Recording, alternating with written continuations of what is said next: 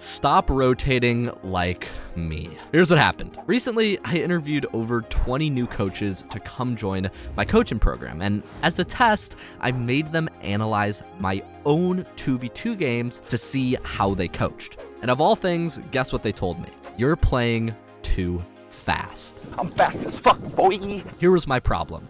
I was so worried about getting to the play and closing threat gaps that every time I got to the ball, I was getting there at the wrong time. When the ball was getting centered, I was pushing up too far. When the opponent had the ball, I was using too much boost to close the gap. And overall, I was always playing for where the ball was rather than where it was going to be. One of the biggest things I realized is that having the play be in front of your car is one of the most important things in Rocket League.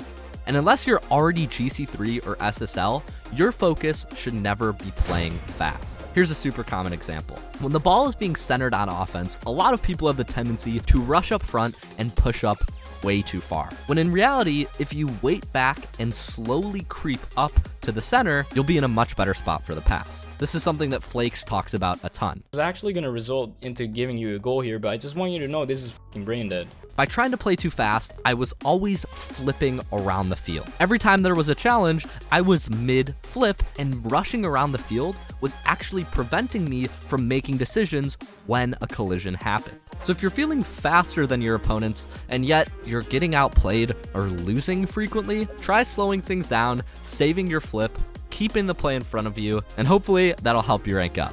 Or maybe you're just too slow. I mean, that could be it too. Subscribe for more free Rocket League tips, or if you're hard stuck right now, you don't know exactly why, and you're 18 plus years old, DM me the keyword STUCK on Discord to talk with me about coaching. Thanks for watching.